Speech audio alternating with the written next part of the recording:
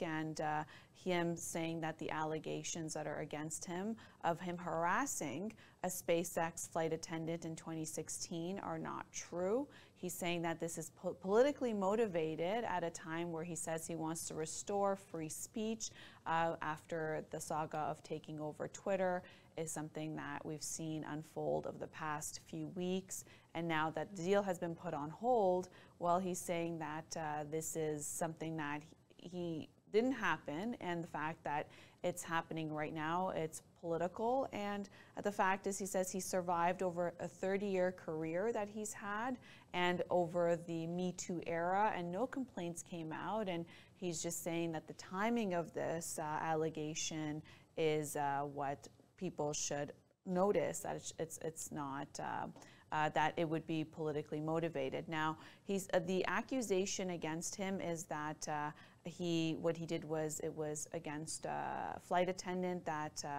served on SpaceX, and in the accusation says that the attendant worked as a member of the cabin crew and on a contract basis for SpaceX, which is a company of Elon Musk, the corporate jet fleet. Essentially, she accused Musk of exposing his erect penis to her, rubbing her leg without consent, and offering to buy her a horse in exchange of an erotic massage.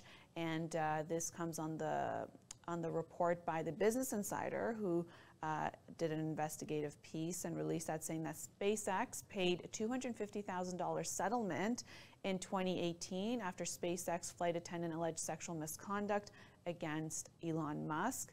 And this report came out, and this is what Elon Musk had to say. He says, "I have a challenge to this liar who claims their friend saw me exposed. Describe just one thing, anything at all, scars, tattoos, that isn't known by the public. She won't be able to do so because it never happened." And essentially, the SpaceX CEO also said that he didn't respond to the Business Insider article as they reached out to him on his on what his side is, and he said that he hadn't, and this was something that's been brought up on Twitter.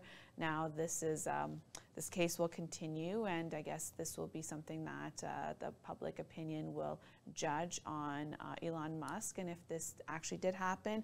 But it does put into question the settlement that was given out in 2018 for the amount of $250,000 to the SpaceX flight attendant.